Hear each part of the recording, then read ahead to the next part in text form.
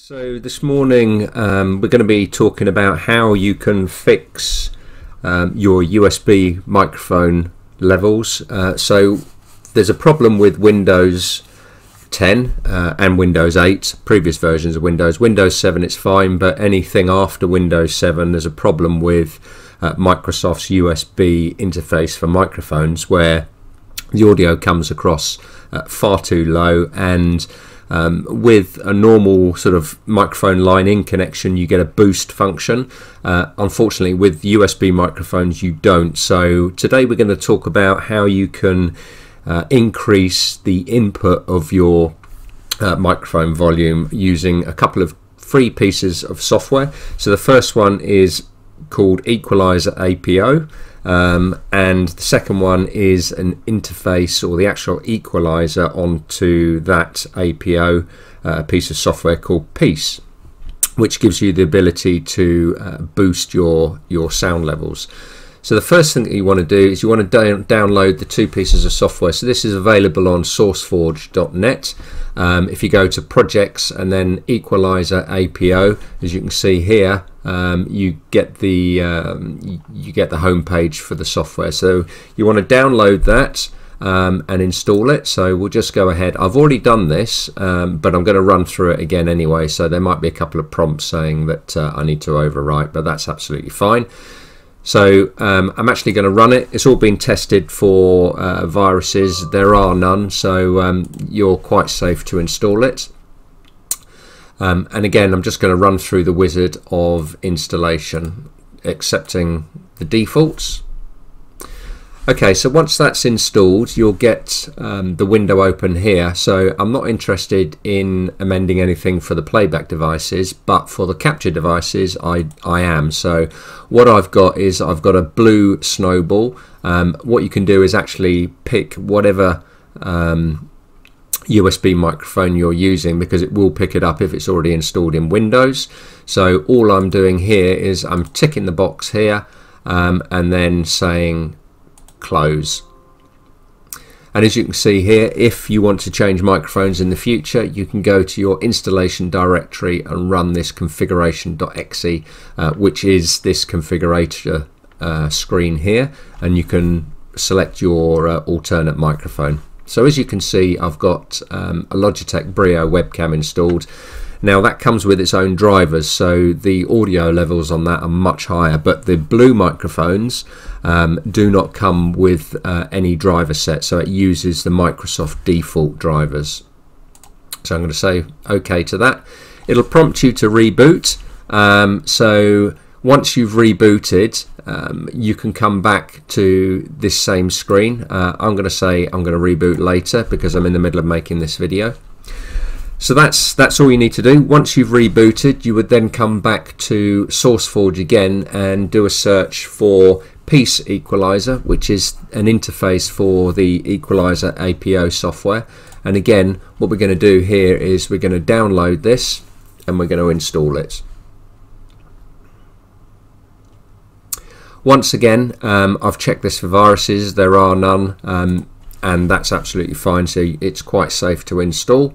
Again, Windows will run its own security scan on that, and then you can install the software. Now you do want to make sure that you've got the Equalizer APO software installed first. It will detect it if it's installed. Otherwise you can follow this link here to go off to SourceForge and install it.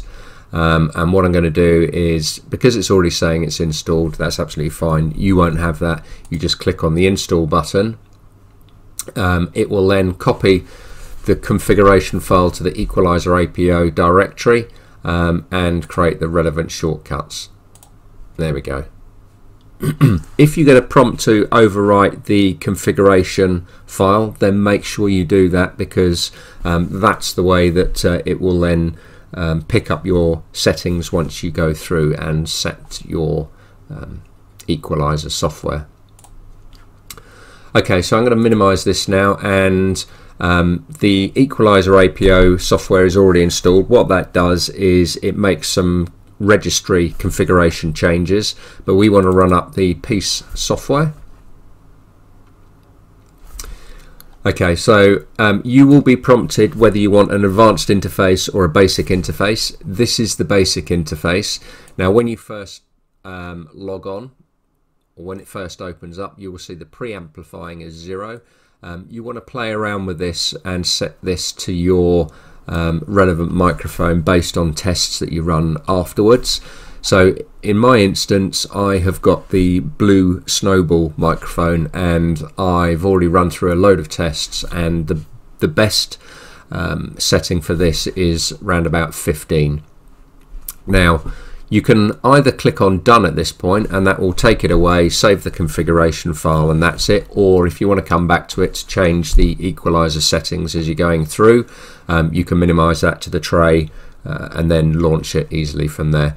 But I know my settings. I have not set any of the actual equalizer settings, so I'm using the 0 gain across the equalizer, but I'm using a preamplification of 15. So that's all there is to it. What you want to do is obviously play around and test that, but I found that that works really, really well for me. So what I've done as well is on the sound settings in Windows, so if you go to your sound setting in your taskbar, bottom right hand corner, do a right click and go to open your sound settings, you can see here that the microphone is actually picking it up quite nicely. Previously, before I set the preamplification sound setting, it wasn't registering at all, so that is actually working really well for me. I'm going to close that down. Actually, I'm going to go to, I'm going to close that down and go back to the device properties.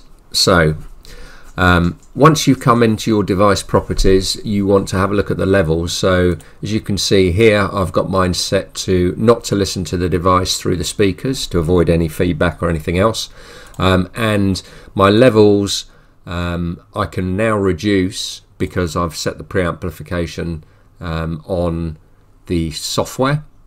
So I'm actually going to reduce that down to between 80 and 90 is fine for the Blue Snowball. If you've got it set to 100% and you're using preamplification, you may find that it picks up a little bit more background noise. So that's why I've reduced the microphone volume input, but I've increased the preamplification.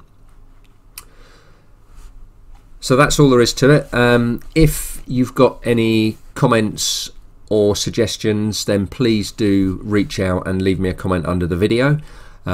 If you find that this doesn't work for you, then again, if you can let me know, then what I can do is to dig around and find out why it's not working for you. But it works absolutely fine with my Blue microphone.